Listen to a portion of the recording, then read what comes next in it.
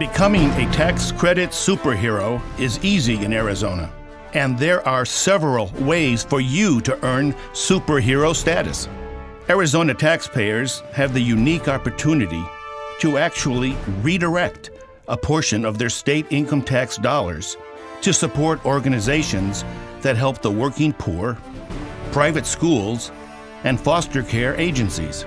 What makes it even better is that the process is easy and comes at no financial cost to the taxpayer.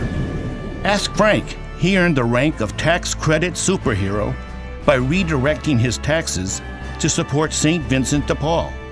In turn, St. Vincent de Paul is able to help hundreds of people each year with rental and utility assistance, food boxes, bus passes, and more. Jenny knows firsthand how good it feels to support qualifying foster care charitable organizations with her state tax dollars.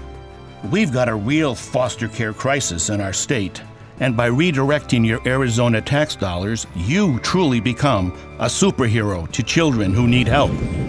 And speaking of children, Jen Ellis is a familiar superhero to students at St. Timothy Catholic School. By diverting her tax dollars to Catholic Education Arizona, Jen assures that more children have access to a strong, faith-based education that focuses on solid academics and community service.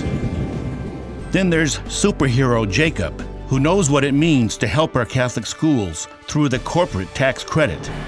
With no out-of-pocket costs, corporations can redirect up to 100% of their Arizona state tax liability to student tuition assistance organizations.